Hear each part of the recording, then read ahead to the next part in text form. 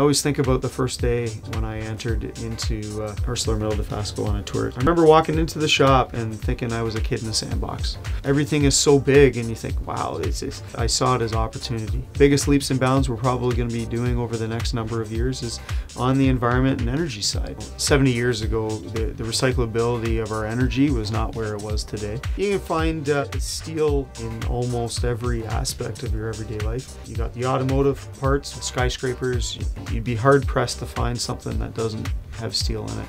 You know, years and years and years ago, we know that environmental legislation didn't really exist.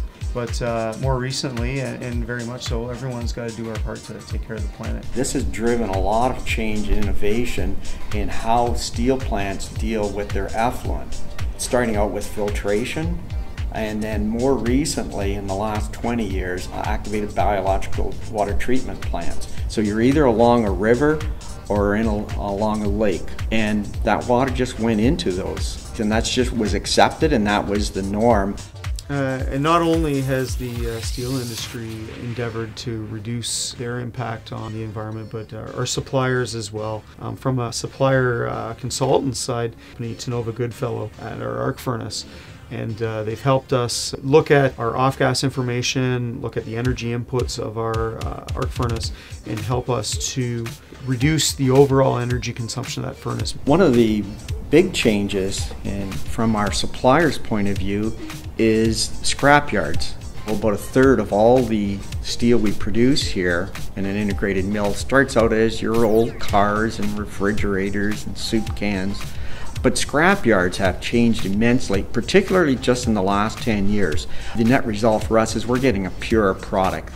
Steel is the most recycled product in North America. And we think that's a big advantage for our industry. One of the problems the steel industry faces going forward is that we are an energy intensive industry, and there's no way of getting around that. That is where our friends at Pond Biofuels come in. Pond is currently working with US Steel Canada in their integrated steel mill. We use algae to transform the carbon dioxide emissions from industrial plants like US Steel into biodiesel and biofuels and a solid coal substitute.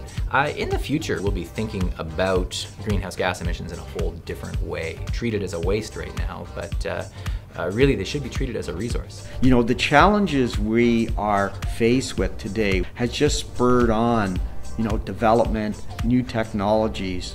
If you're up for the challenge, there's lots of opportunity to put your thumbprint on an industry and help shape its way into the future.